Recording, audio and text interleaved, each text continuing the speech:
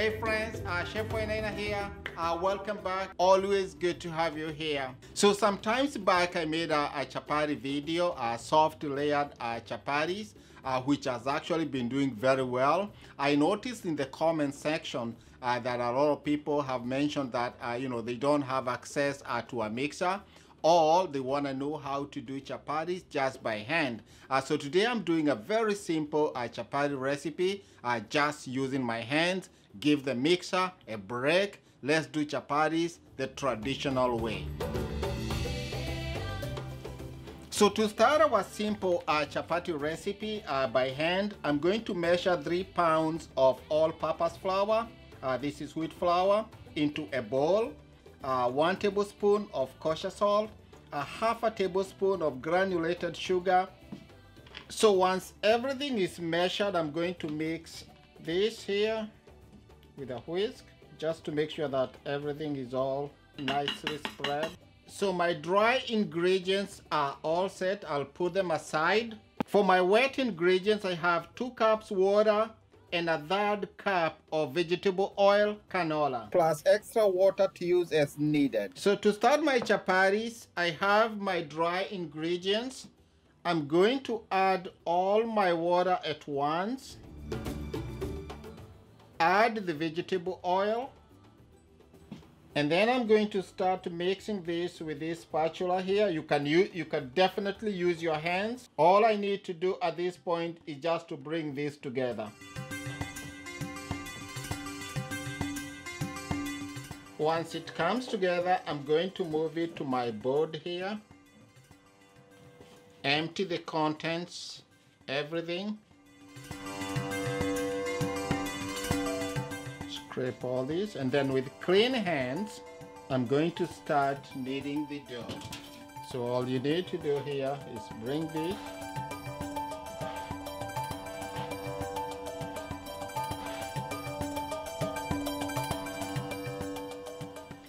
I'll add a little bit of this water now. I might need it. I'm gonna pull this with your hands, mix it, cut through with your fingers. So you wanna pull this with the palm of your hand. I'll sprinkle a little bit of my extra water here, and then just using the palm, get my dough scraper here, bring all this together. So you're looking for a nice soft dough here. It comes together very quickly. And I can use some extra flour here. And now the dough has come together. So at this point it might look like it's dry, but this is what you're looking for. You're looking for a dough that is not too wet and not too dry. Just a soft dough, a soft, supple dough. It's definitely a nice exercise. Once the dough comes together, nice, springy, I'm just going to leave it here, and then I'm going to cover it with a plastic. I'm going to rest it for about 5 to 10 minutes. So our dough is nicely rested. So this has made it absorb all the water and spread it nicely. So take off the plastic wrap. I'm going to lift this. I'm going to move this actually to my table here, directly to my table. And then I'm going to work it a little bit more. So see, just instantly our dough is nice, looks very smooth. It's almost ready to make our chapatis. I'm going to divide this dough into 2 portions, just like so. And then right still on this table, I'm going to have this. I'll just cover them back again with the plastic wrap. Give them another 5 minutes. So the resting of the dough at this point makes it easier to roll.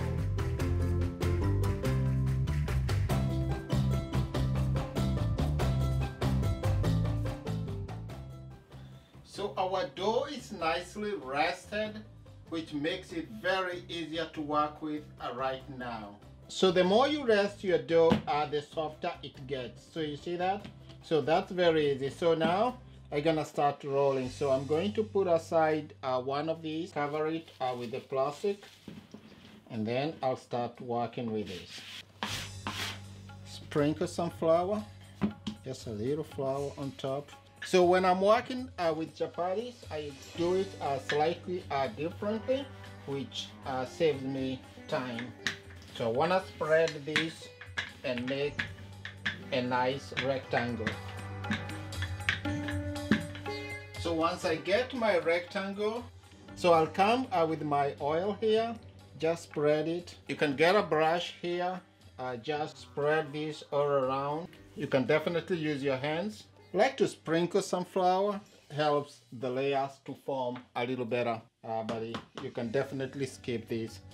So the next thing what I do, I'll divide this in half using my cutter, and then I'll come to one of the halves here. I'll start from one corner here, and then I'll start folding this dough in, and then I'll get up to that point, and then using my dough scraper, I'll just cut it through, and boom, I got one chapati right there. So, and then I'll go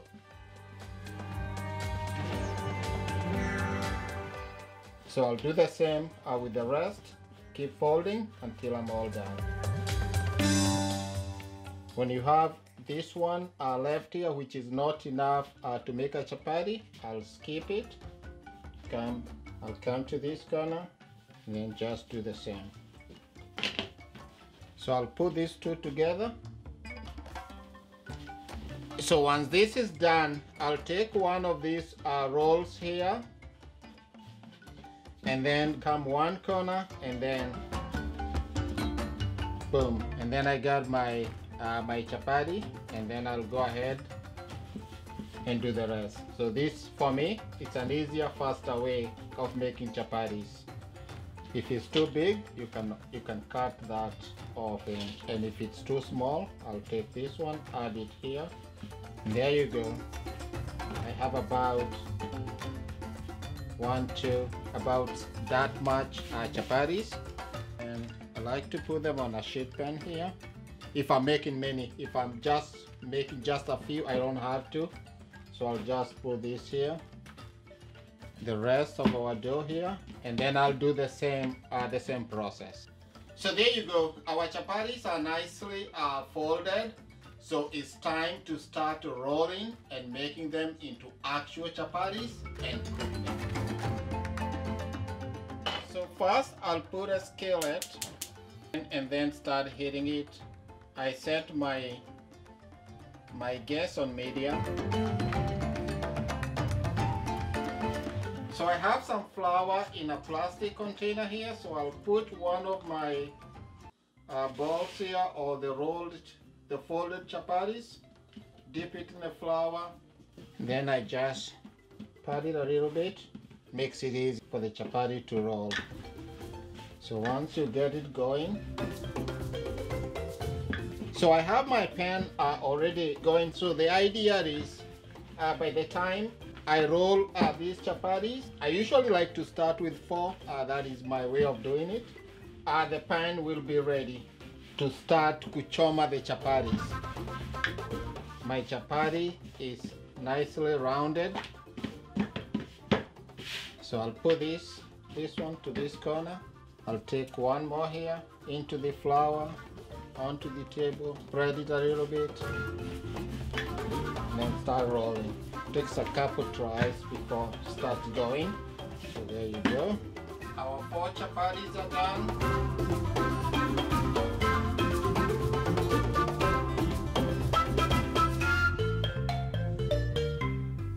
So our pan here has come to temp. It's almost smoking, which is what you want. I'm going to lift up one of my chapatis, and then I'm going just to lay it carefully. And then I'm going to leave it for about 30 seconds, about half a minute. Once it starts bubbling, it's ready to turn. So I have a plate here which is lined with a paper towel, and I have a kitchen towel. So that will be for our chapatis once they are ready cooked. I'll put it actually on the stove. So you can see instantly our chapati is bubbling. So I'm going to take my turner here and flip it. And then I'm going to give that the other side just a couple seconds, just flip it around. And then once it bubbles on the other side, I'll lift it up and then add some canola on the pan, flip it around. See, it's already bubbling and popping. That's what you're looking for. And then just a couple seconds, add some canola, turn it, and then I'll give that side like a minute. You're looking for a nice, beautiful golden color. It doesn't take long, just about a minute on each side once you turn it. We will go in and look. Oh, that's beautiful. Hint of canola. You look for those beautiful marks and the puffs. So let it go for about a minute on that side. Flip it. And right there, our first chapati is ready. Come out. I'll move it to our plate and cover it with a towel. I'm going to lift my other chapati here, come over here and lay it. Give it a couple seconds. Wait for it to bubble. Then come with your spatula here or just your hands, turn it. Once you turn it, it just takes a couple more seconds and then it starts bubbling again. So those are the layers we spend a lot of time rolling and forming. So I'll turn it, add some vegetable oil, flip it, and then it just instantly starts popping. Flip it, canola. There you have it, nice, beautiful golden color. I'll turn this. And there you go, nice, beautiful. So this is definitely done. Give this a slight wipe. I will lay the next chapati and then I'll continue finishing the rest of the chapatis.